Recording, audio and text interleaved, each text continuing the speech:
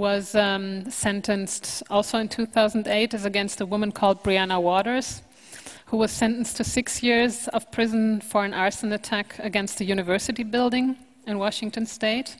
She is, I think, 32 or maybe 33 years old now. She has a daughter of 3 years and is a violin teacher who used to live in California.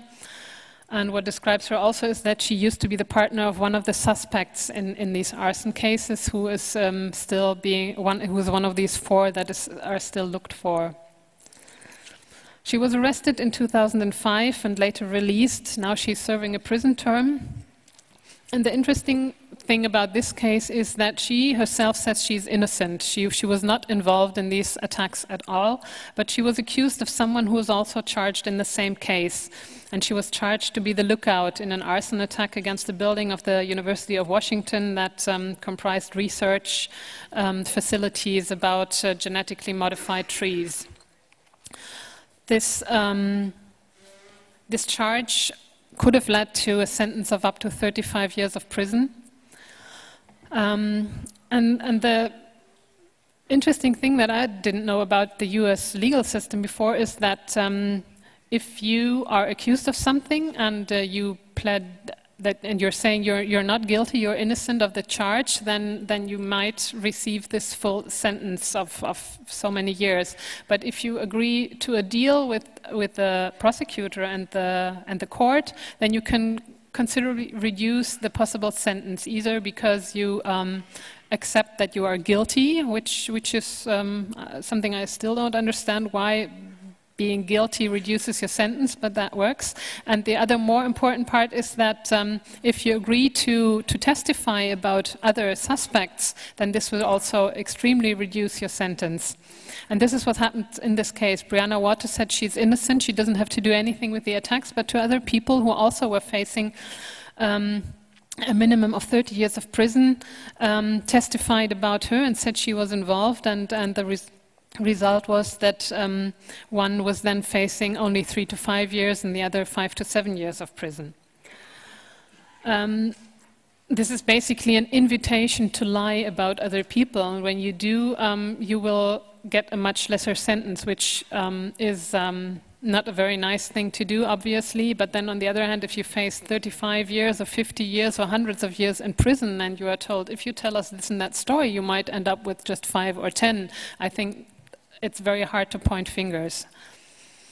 The result, however, is very hard. In this case, it's Brianna Waters being in prison who said there is no evidence other than these testimonies and no other evidence that actually proves her to be involved. In the United States, and that I think is also very, very special here, is that there is a general atmosphere of fear. I think nobody of us would be surprised to hear about that. Already here, I talk to a lot of people who tell me, I'm scared to look at your website, I'm scared to call you, I'm scared to Google certain terms because I know all of this is being monitored. But in the US, I think this is many times harder and many more tense.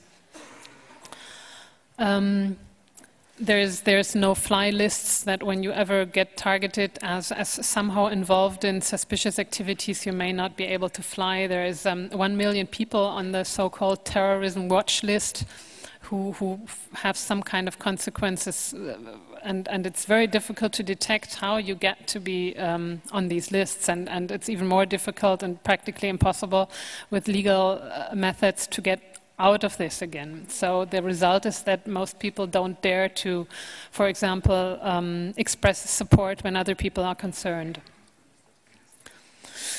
A different case from the United States, apart from this green scare, well, this is also something that I thought was really quite amazing. That is an anonymous ad placed in different big papers in the United States, which concerns the New York Stock Exchange and how this is being threatened by terrorism.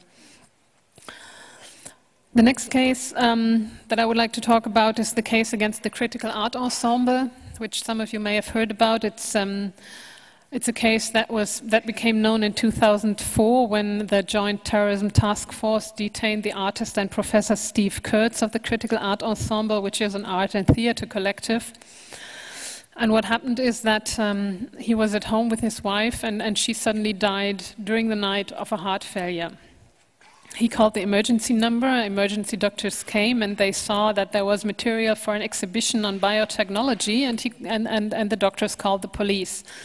Police instantly started a bioterrorism investigation, seized his computers, the exhibition that was planned to go in a museum in the next days, which included petri dishes and bacteria and many things that were considered possibly terrorist dangers.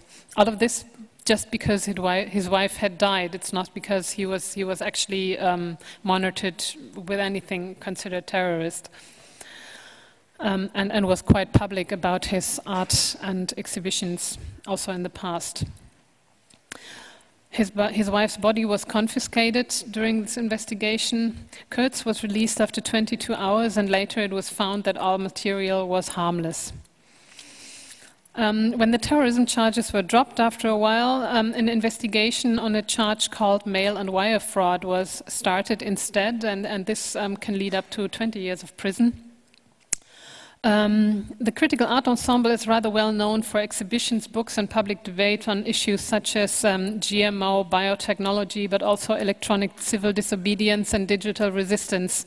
There's many books they have written that are free for download on their website. What you're seeing up there is a picture to a film that was made by Lynn Hirschman, which is called Strange Culture, which is a great film that I advise you to see whenever you can. It's a mix of documentary and fiction about this case, and extremely good to see. It describes very well the kind of fear that is created around a terrorism case when people are being called to testify against someone they know who has been arrested for terrorism charges, for example, and what it does to you and for your life when something like this just kind of drops on you.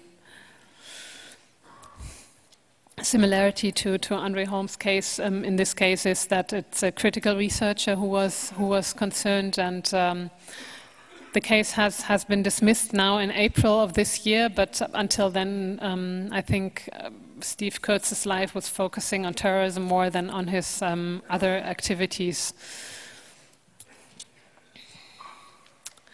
This takes us to France. France has a new phenomenon, the ultra-left. In November of this year, just 1.5 months ago, 150 special police forces stormed a farm in a little village of 350 inhabitants in Tarnac. And there were raids also in Paris, in Rouen, in Limoges and Metz. 10 people were detained. And 4 days later, this first detention after arrest can take up to four days. And 4 days later, 5 of them were formally arrested and 5 others were released. One of them was the mother of one of the arrested. And they were charged, the 5 who were arrested, with criminal conspiracy with terrorist intentions. The accusation is property damage against the French train company SNCF, which caused delays for trains, and they were using what is called grapnels to damage the overhead contact wire. It's a kind of metal instrument that is hung over the overhead wires, and when the train goes in, this causes the wires to break and to come down, and then the train can't go on. 3 days before the arrests was the night when the Castor transport with nuclear waste was moving from France to Germany. You may remember this in the news. Then such an attack took place. And another had also taken place in October, which caused delays of high-speed trains, the TGV. In the second of these incidents, on the 8th of November, the traffic of regional trains in the north of Paris was the result. The Italian philosopher Giorgio Agamben published a text about the arrests in Libération, which is a leftist liberal daily paper in France, and I would like to quote from this text. As for the result, one might expect that investigators found weapons, explosives and Molotov cocktails on the farm in Millevaches. Far from it. The SDAT, that's the Special Terrorism Police, SDAT officers discovered documents containing detailed information on railway transportation, including exact arrival and departure times of trains. In plain French, an SNCF train schedule, but they also confiscated climbing gear. In simple French, a ladder, such as one might find in any country house. On the 2nd of December, some 3 weeks later, 3 of the remaining 5 were released, and now still in detention is the so-called leader of this criminal organization with terrorist intentions, who is called Julien Coupat, and his partner Ildune. The leader still faces up to 20 years in prison now with this charge. Just 2 days ago, he had an appeal in court and was denied release. Also here, the reason given by the prosecutor and the Minister for Internal Affairs is anarchist political ideas and contact to protest activities. There was an observation going on for 6 months before the arrests. Some asked questions like, if they were having this observation going on against these people, how would they manage to do these attacks against the train companies? And nobody has answered that so far. They were not actually caught in these attacks. They were just accused of having taken part in them. No weapons were found. So far, no evidence for participation in the sabotage became known. Instead, like I said, the train schedules, ladders, bolt cutters, or iron parts were found. Also, it was mentioned in the arrest warrants that the accused took part in a demonstration against a summit about immigration in Vichy earlier this year. Also, it is mentioned several times that there is a book which was possibly written by Julien Coupat, and it can be obtained legally by also, I think, through Amazon or at least in bookstores. But having possibly written this book, or actually having this book at home and having read it, is used as evidence against the suspects.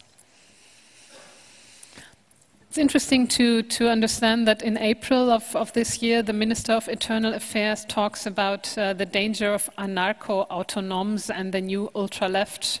Before, she also theorized about the danger of a revival of armed struggle in Paris, or France as such.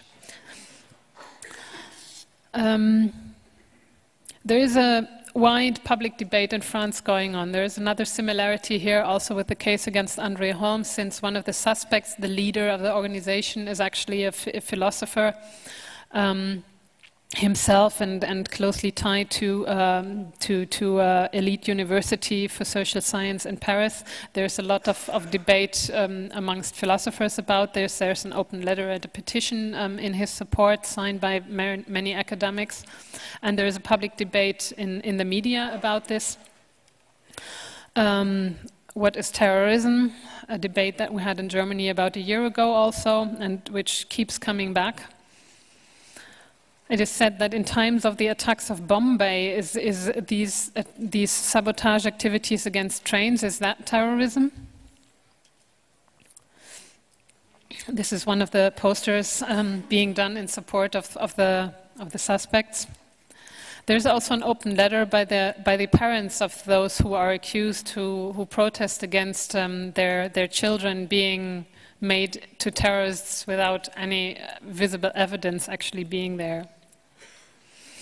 It's maybe also interesting to note that that this took place in this very little village somewhere in the middle of nowhere, where since 2002 young people came to this lonely area that was more and more deserted, and opened a little grocery store, reactivated a farm, and mostly concentrated on political activity. Yes, legal, open political activity, plus living in this area and taking care of themselves, basically.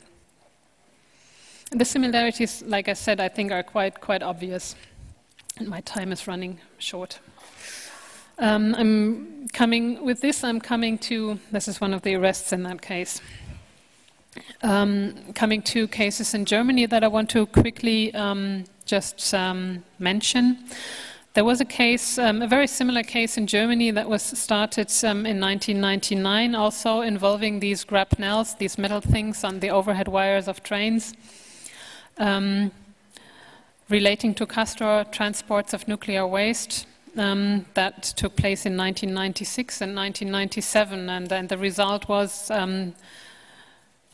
one of the well-known paragraph 129A investigations, raids in 1992.